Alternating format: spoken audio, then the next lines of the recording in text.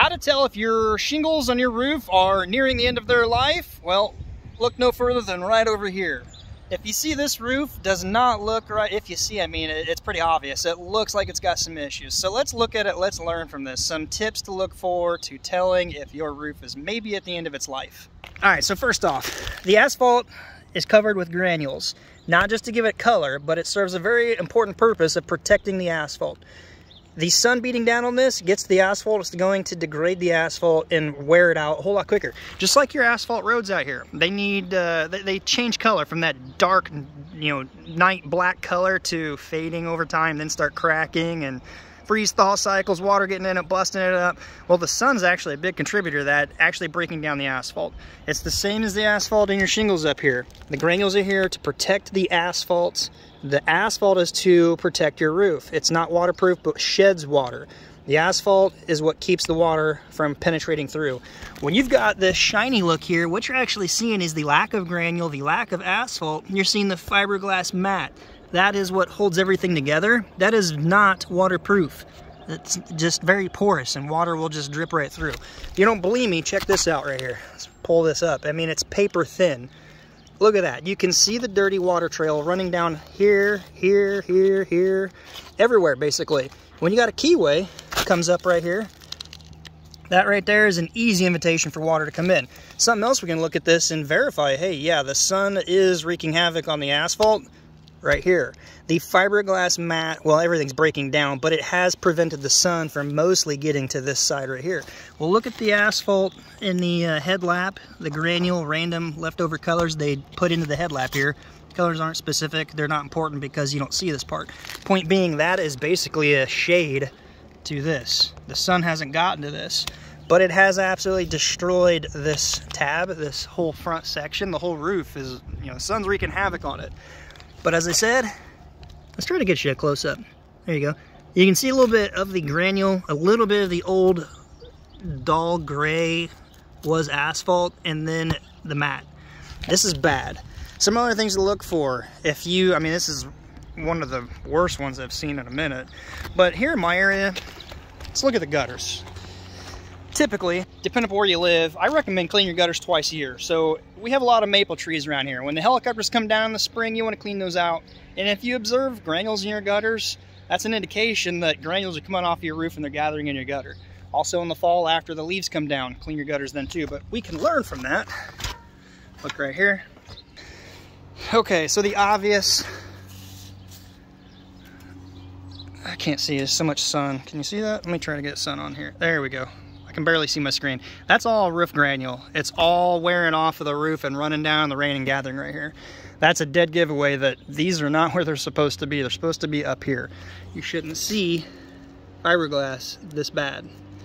So this is an issue in its own. Look at the gutter. Dipping really low right here. It's been going on for a while. It's because the excess weight is just tugging on this. It's only held in by spikes. By the way, check out the gutter protector here. Ladder standoff linked down below. Not a fan of spikes. Threaded hangers are better. For one, you don't see the face, but they have threads that pull into the fascia board. Well, let's look at the fascia board. Water's dumping in back here. Look what we got going on here. A larger repair bill happening now because it's starting to rot out. Why is it rotting out? Water's getting in behind it. Hell, part of it is actually just completely missing the gutter and running right down the back right here. Let's look back here. Also, there's no apron. Nothing covering that. Whatever, that's a whole nother story, another video. This needs cleaned out. Take the weight out of it, pull it up, pull it in.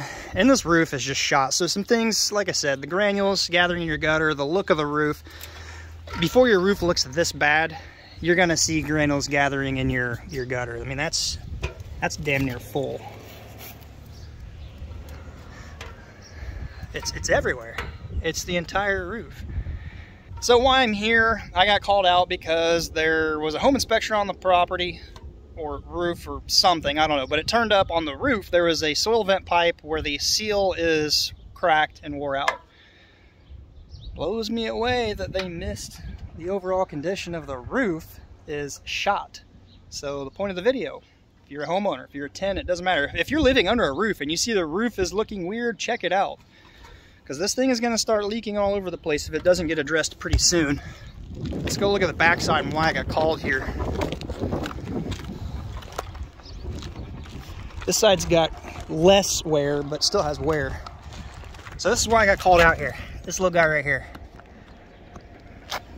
That is a problem, yes. But it's not as big a problem as the rest of the entire roof that's eventually going to start developing issues.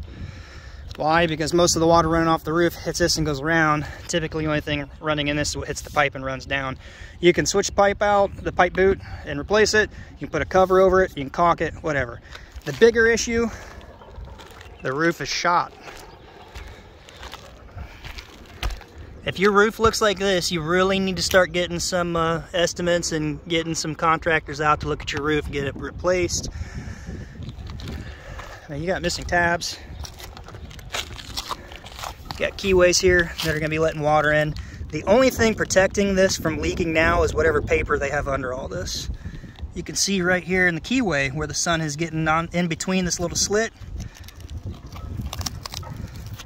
See how it's protected? See how it's wore out? It's because the sun wreaks havoc on it. Every one of these little areas is now allowing water to trickle through.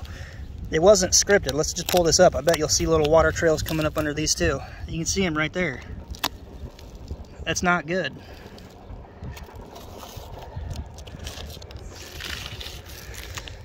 It's really bad the lower you go, because now you have more rain runoff gathering up here, running its way down, leaking through. Let's just find a random one a little bit lower down here.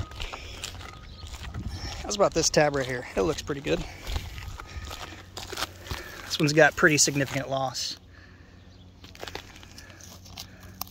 You can see it's unscripted. Man, this is paper thin.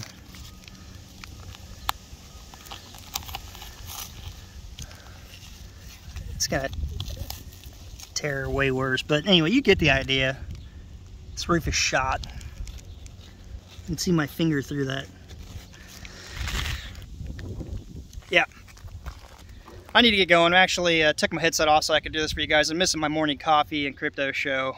I just wanted to give you some tips to look for if you think your roof might be aging and outdated and developing some issues. Look no further than your gutter and the granules on the roof. To recap, the granules are on the shingle to protect the asphalt from the sun and the elements, and to give it a color so you like, have curb appeal, keep up with the Joneses. As far as the asphalt, that's doped into the mat. The mat is nothing more than to hold everything together. The mat is not a waterproofing or water shedding material. It's just seeping through. It's like a sponge. It's just soaking up the water, and then it's getting in areas that could do more damage. So if it looks like that, get some estimates coming. Get it replaced. If you're in my area, give me a shout.